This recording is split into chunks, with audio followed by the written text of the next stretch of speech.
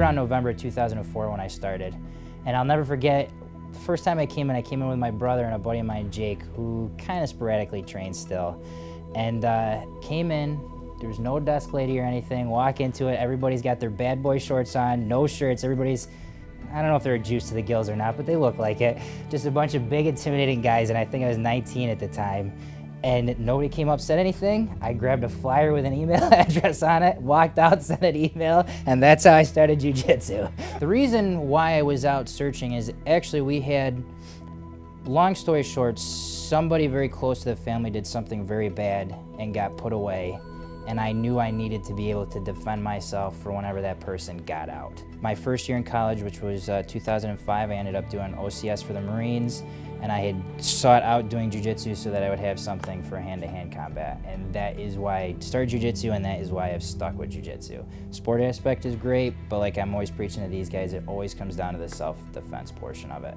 It's a huge release for me. It's the only place where I feel like I can get out as much aggression as I need to out on the mats, and they're still gonna be your friends afterwards. Like if I didn't have jiu-jitsu to keep me level, who knows what I would be doing. Anthony, he has half a lung. Why are you dogging it? Don't be a bitch, Dickie. Finish that. Finish that triangle, Alec. Break that grip. Right on his grip. Right on his grip. He pushes you beyond what you think you can do, just enough, so that you feel like crap and you don't think you're gonna make it, but when you do make it, you take that next step. Stop where you are. Squat thrust. Go. My real goal eventually is to produce a jiu-jitsu world champion. I love teaching. I think that the style of jiu-jitsu that I have for, be it submission only or point, is I think I have the ability to make a world champion. So I would like to one day be able to do that. So that is my goal for teaching in jiu-jitsu right now. You make sure you own that arm bar. How are you gonna let the super heavyweight beat you? That's better. If you want to compete, he's the guy to see. I mean, I can give you the stereotypical answer, I love seeing people grow, blah, blah, but you know, it's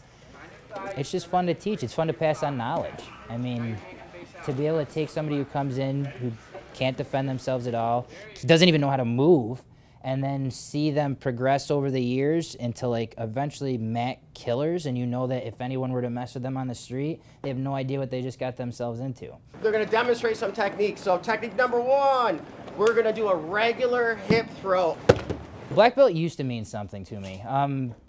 Now that I've been in the sport for so long, I actually kind of wish we'd get away from belts. I think it's really starting to taint the system a little bit. You don't have belts in wrestling, and people know how good people are in wrestling and where they should compete and everything like that. I think we should start to get away from it in jiu-jitsu, because you get into weird pecking orders at gyms. It actually develops bad egos because of belts and things like that. So I kind of knew Ben was going to be serious right off the bat, because I think it was your first class, right? Is the person still here that did? Was it Frank? Steve. What'd you do to it?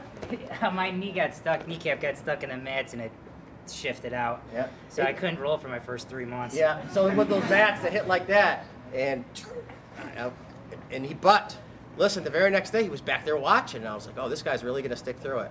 And he has. He's been through all kinds of changes. He even did tournaments, is an awesome instructor, even had a brief MMA career under an alias name. Undefeated. Undefeated. And today he's getting his black belt.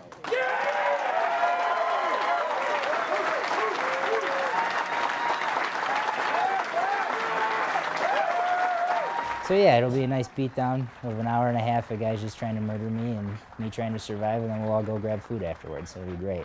Hey guys, you know I appreciate all the support. All of you guys are like family. I do whatever I could do for you guys, and a lot of you guys will echo the same thing. So it's always great training here.